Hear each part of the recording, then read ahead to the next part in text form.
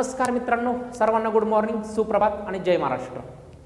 आज आपण maths part 1 चा फर्स्ट चॅप्टर चालू करतोय आणि चॅप्टरचं नाव आहे linear equations in two variables. Linear equations, linear म्हणजे स्ट्रेट लाईन। मग स्ट्रेट लाईनचं इक्वेशन जर आपण स्ट्रेट लाईनचं जर इक्वेशन पाहिलं ना मित्रांनो, तर त्याचा जनरल फॉर्म आहे ax plus by plus c is equal to 0, ax plus by plus c is equal to 0। याच्यामध्ये x आणि y हे दोन व्हेरिएबल्स आहेत, म्हणून linear equation in two variables. आता व्हेरिएबल्स म्हणजे काय? ज्यांच्या व्हॅल्यू व्हॅरी होणार आहेत, ज्या आपल्याला या चॅप्टरमध्ये फाइंड करायला शिकायचं आहे। एक्स आणि वायच्या व्हॅल्यू व्हॅरी आहे म्हणजे फिक्स नाही आहेत, आणि ए बी सी हे रिअल नंबर्स असणार आहे। रिअल नंबर्स म्हणजे 1 असेल, 2 असेल, 3 असेल, -5 असेल, जे काय असेल ते हे रिअल नंबर्स आहेत ए बी सी। मग ठीक आहे, लिनियर इक्वेशन टू व्हेरिएबल्स याच्या जनरल फॉर्म आहे x plus B Y plus C is equal to 0। मग या फॉर्मॅटमध्ये तुम्हाला कोणतंही जर इक्वेशन दिसलं तर तुम्ही म्हणाल की ते लिनियर इक्वेशन आहे। X plus B Y plus C is equal to 0 या फॉर्मॅटमध्ये कोणतंही इक्वेशन दिसलं तर तुम्ही म्हणाल की ते लिनियर इक्वेशन आहे। आता पहा, तुम्हाला एक इक्वेशन दिलंय 2x plus 3y plus 5 is equal to 0। 2x plus 3y plus 5 is equal to 0 हे लिनियर इक्वेशन आहे का? तुम्ही म्हणणार सर आहे हे, कारण हे या फॉर्मॅटमध्ये x plus B Y plus C is equal to 0 या दोन्ही सेमच दिसतात ना। मग याची जर याच्याशी कंपॅरिझन केली ना मित्रांनो, तर मला सांगा ए च्या जागी कोण आहे? ए च्या जागी कोण आहे? 2a, म्हणून ए झाला 2। बी च्या जागी कोण आहे? बी च्या जागी म्हणजे y बरोबर आहे 3 आणि सी च्या जागी आहे 5। ठीक आहे, म्हणून यामध्ये ए झाला 2, बी झाला 3, सी झाला 5 हे रिअल नंबर्स आहेत। मग आता दुसरं इक्वेशन दिलेलं आहे। आता एक्स आणि वाय हे मित्रांनो व्हेरिएबल आहे बरं का, असं नाही की ते एक्स आणि वाय येच असतील, त्यांच्या जागी mn असू शकतो, काही असू शकतात। व्हेरिएबल एक आपण सिम्बॉल घेतले एक्स आणि वाय, लेटर घेतलेलं आहे, mn पण असू शकतात। आता दुसरं इक्वेशन दिलेलं आहे मित्रांनो 2x plus 5 is equal to 0। मग हे आहे का लिनियर इक्वेशन? तर तुम्ही म्हणाल की सर ह्याच्यामध्ये y ची टर्मच नाहीये, मग ह्याला आपण असं लिहू शकतो का? ह्याला आपण असं लिहू शकतो का 2x plus 0y plus 5 is equal to 0 लिहू शकतो ना आपण असं, कारण y काय आहे 0 आहे। आता ए बी सी या रिअल नंबर्स मध्ये ए 0 असला तरी चालतो, बी 0 असला तरी चालतो, सी 0 असला तरी चालेल, फक्त 3 ॲट अ टाइम 0 नाही पाहिजे। मग आता इथे 0 कोण झाला? y 0 झाला। मग याच्यामध्ये ए किती? 2 x चा कोएफिशियंट, बी 0 आणि सी 5। सेम इथे सांगा बरं। आता इथं तर पहा फक्त y आहे, फक्त y ची टर्म आहे। मग ह्याला मी असं लिहू शकतो 0x plus 3y plus 0 is equal to 0। मग याची जर याच्या बरोबर कंपॅरिझन केली तर a 0 झाला, b 3 झाला आणि c 0 झाला। हे पण मित्रांनो लिनियर इक्वेशन आहे आणि हे पण लिनियर इक्वेशन आहे, फक्त ह्याच्यामध्ये y म्हणजे b 0 आहे आणि याच्यामध्ये a आणि c दोन्ही 0 आहेत। ठीक आहे, मग लिनियर इक्वेशन मध्ये a 0 असला तरी चालतो, b 0 असला तरी चालतो, c 0 असला तरी चालतो, पण तीनही ॲट अ टाइम 0 नाही पाहिजे, कारण तीनही 0 झालं म्हणजे ते काही राहणारच नाही, काहीच नसणार ते। बरं ठीक आहे, आता मी जर दुसरं इक्वेशन दिलं 2x minus 3y plus 8 is equal to 0. आहे का हे लिनियर इक्वेशन? आहे. मग याच्यामध्ये ए किती झाला? 2 झाला. बी किती झाला? -3 झाला. आणि सी किती झाला? 8 झाला. ठीक आहे. मग आता तुम्हाला लिनियर इक्वेशन म्हणजे काय याची तुम्हाला आयडिया आली असेल. आता बुक्समध्ये तुम्हाला काही इक्वेशन दिलेत पहा, आणि ते ओळखायला सांगितलेत की हे लिनियर इक्वेशन आहेत का नाही ते. पाहूयात आपण. आता पहा, पेज नंबर 1 वरतीच तुम्हाला टेबल दिलेलं आहे आणि विचारलंय, इकडे काही इक्वेशन दिलेत आणि इकडे विचारलंय ते लिनियर इक्वेशन इन 2 व्हेरिएबल आहेत का नाही ते. मग फर्स्ट दिलंय पहा, 4m plus 3n is equal to 12. 4m plus 3n बघा, 4m plus 3n is equal to 12. आता हे इक्वेशन मी असं पण लिहू शकतो बरं का मित्रांनो, x plus B Y plus C is equal to 0 आहे ना, तर ह्याला आपण असं लिहूयात, x plus B Y is equal to C. C तिकडे लिहूयात, हे पण लिनियर इक्वेशन आहे. आता इथं एक्स वाय इथे व्हॅरिएबल कोण आहे? यम आणि एन. मग हे लिनियर इक्वेशन आहे का? आहे, कारण हे या फॉर्मॅटमध्ये. सेकंड दिलंय तुम्हाला 3x² minus 7y is equal to 13. 3x² minus 7y is equal to 13. x² आहे पहा मित्रांनो, x². x ची पॉवर 1 आहे, y ची पण 1 आहे. इथं x ची पॉवर किती आहे? 2 आहे, त्यामुळे हे लिनियर इक्वेशन नाहीये. x आणि y दोघांची पॉवर 1 पाहिजे. त्यानंतर √2x minus √5y is equal to 16.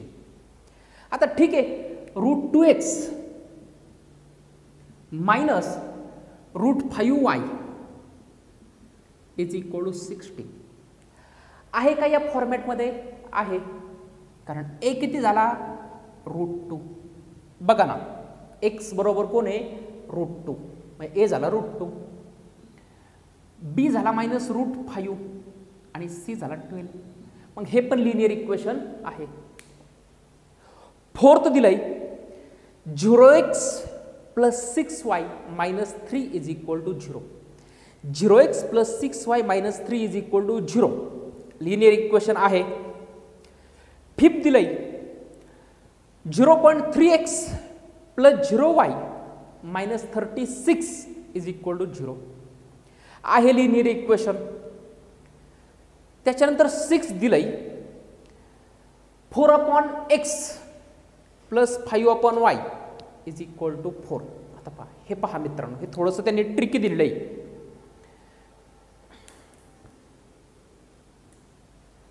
काय दिलेलं? 4/x plus 5/y is equal to 4. तर पहा मित्रांनो, आपला फॉर्मॅट कोणता आहे? ax plus B Y plus C is equal to 0 किंवा ax plus B Y is equal to 0 ax plus B Y is equal to C. आता मला इथं खाली x आणि y नको आहेत, कारण मला या फॉर्मॅटमध्ये कन्वर्ट करायचं आहे. मग x आणि y चा एलसीएम काय? xy. मग x आणि y खालचे डिनोमिनेटरचे काढून टाकण्यासाठी सगळ्या टर्मला मल्टिप्लाय करूयात xy ने. म्हणजेच xy into 4/x plus xy into 5/y is equal to 4 into xy. खाली x आणि y होते ना, ते मला काढून टाकायचे होते, म्हणून सगळ्या टर्मला मल्टिप्लाय केलं xy ला. xy नेच का केलं? कारण x आणि y चा एलसीएम xy आहे. जसं 3 आणि 2 चा एलसीएम 6 आहे. x कॅन्सल, y कॅन्सल, म्हणजेच 4 into y 4y plus 5 into x 5x is equal to 4xy झालं. हे या फॉर्मॅटमध्ये. आता हे y ची टर्म x ची टर्म पुढे मागे असू शकते, म्हणजे याला मी असं पण लिहू शकतो 5x plus 4y is equal to 4xy. हे आहे x, a 5 झाला, b 4 झाला, पण इथं काय मित्रांनो? c एकटा नाही आहे ना, c बरोबर पण कोण आहे? x आणि y, त्यामुळे हे लिनियर इक्वेशन नाही. त्याच्यानंतर 7 4xy minus 5y minus 8 is equal to 0. आता इथं 7th मध्ये पण x 4 बरोबर कोण आहे x आणि y, त्यामुळे हे पण लिनियर इक्वेशन नाही. आता तुम्हाला आयडिया आली असेल की लिनियर इक्वेशन कशाला म्हणायचं. आता आपल्याला मित्रांनो हे लिनियर इक्वेशन सॉल्व्ह करण्याच्या मेथड पाहिजेत. तर हे लिनियर इक्वेशन सॉल्व्ह करण्याच्या मित्रांनो 3 मेथड पाहिजेत. त्याच्यामध्ये फर्स्ट आहे इलिमिनेशन मेथड, सेकंड आहे ग्राफिकल मेथड आणि थर्ड आहे क्रॉस मल्टिप्लिकेशन मेथड, ज्याला आपण क्रॅमर्स रूल म्हणतो. मग या 3 मेथड आपल्याला सॉल्व्ह करायला शिकायचे. आता पहा मित्रांनो, हे जे काही लिनियर इक्वेशन आहेत ना ते आता आपल्याला सॉल्व्ह करायचे आहेत.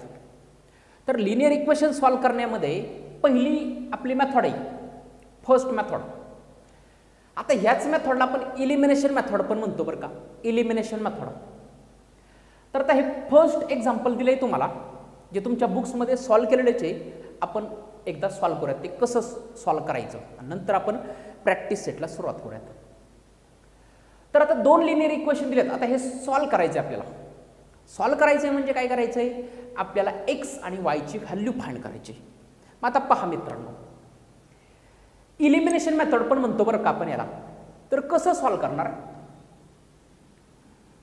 5x minus 3y is equal to 8, याला इक्वेशन दिलं 1, हे इक्वेशन याला 1 दिलं. दुसरं आहे 3x plus y is equal to 2, याला दिलं इक्वेशन 2 आणि हे एका खाली एक लिहिले. आता काय करायचं मित्रांनो, x किंवा y पैकी दोघांपैकी एक इलिमिनेट करायचा, x किंवा y पैकी एखादा इलिमिनेट करायचा. मग कसा इलिमिनेट करणार पहा. आता ते इलिमिनेट कॅन्सल कधी होणार, जेव्हा ते सेम असतील. इथे काय आहे 5x, इथे 3x आहे, इथे मायनस 3y आहे, इथे प्लस y आहे. आपल्याला x ला किंवा y ला इलिमिनेट करायचं. आत्ता आपण y ला इलिमिनेट करूयात. मग y चे कोएफिशियंट सेम झाले पाहिजे. इथं कोण आहे 3, तर इथे पण 3च पाहिजे मित्रांनो. मग आत्ता इथे 3 नाही आहे ना, म्हणून ह्या सगळ्याच इक्वेशनला मल्टिप्लाय करणार 3, सगळ्यालाच करणार बरं का. मग याला जर 3 ने केलं तर इथं काय येणार आहे आता 3. मग लिहायचं मल्टिप्लाय इक्वेशन 2/3. आता पहा, पहिलं equation as it is 5x minus 3y is equal to 8. दुसऱ्या इक्वेशनला आपण मल्टिप्लाय केलं 3 ने, तर आपल्याला काय मिळणार, 3 3 9, 9x plus 3 into y 3y is equal to 3 2 6. Okay. आता पहा 3y सेम आले. आता ह्यांची ॲडिशन जर केली, minus 3y plus 3y addition, तर ते कॅन्सल होणार आहेत मित्रांनो. मग आता हे ॲड करूयात आपण, ह्यांची ॲडिशन करूयात. म्हणजेच 5x plus 9x 14x minus 3y plus 3y झाले cancel is equal to 8 plus 6 14. ॲडिशनच का केली, कारण minus 3y plus 3y cancel होणार आहेत. सबट्रॅक्शन केली तर ते कॅन्सल नसते झाले, परत ते ॲड झाले असते. Minus 3y minus 3y minus 6y झाले असते. ते कॅन्सल करण्यासाठी ॲडिशन केली. मग 5x प्लस 9x 14x, 14 इकडे मल्टिप्लाय, इकडे गेला डिव्हाइड, म्हणजे x is equal to 14/14. 14 cancel is equal to 1, म्हणजेच x किती राहिला 1, म्हणून x ची व्हॅल्यू आली 1. आता पुढे x मिळाला आपल्याला, आता y काढूयात. मग y काढण्यासाठी काय करणार, put x is equal to 1 in equation 1. जी काय आपल्याला x ची व्हॅल्यू मिळाली ना मित्रांनो, ती इक्वेशन 1 मध्ये ठेवा किंवा 2 मध्ये ठेवा, कुठेही ठेवू शकता. आपण 1 मध्ये ठेवूयात. 1 काय आहे, 5x minus 3y is equal to 8. मग x जागी ठेवणार काय 1, म्हणजेच 5 into 1 minus 3y is equal to 8. मग 5 1चा 5 minus 3y is equal to 8. आता काय करतो पहा, आपल्याला वायची व्हॅल्यू काढायची आहे ना. मग 8 इकडे प्लस इकडे आला मायनस, म्हणजेच 5 मायनस 8 मायनस 3yला तिकडे शिफ्ट करूयात इक्वल साईनच्या, म्हणजेच इज इक्वल टू 3y. हा मायनस 3y इकडे मायनस तिकडे गेला प्लस. मग 5 मायनस 8 मायनस 3, 5 मायनस 8 मायनस 3 ना, इज इक्वल टू 3y. मग 3 इकडे मल्टिप्लाय इकडे आला डिव्हाइड, म्हणजेच minus 3 upon 3 is equal to y. मग 3 1चा 3 3 3 कॅन्सल, म्हणजेच राहिलं काय मायनस 1.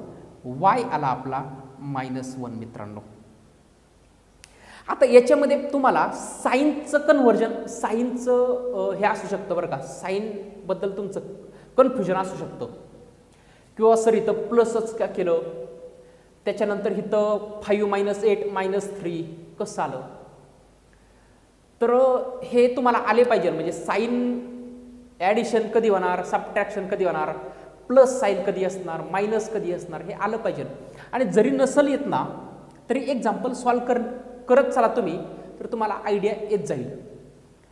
बरं ठीक आहे, आता आपण नेक्स्ट लेक्चरमध्ये प्रॅक्टिस सेट 1.1ला सुरुवात करूयात. तोपर्यंत स्टडी करत राहा, अभ्यास करत राहा. ओके, थँक्यू, धन्यवाद.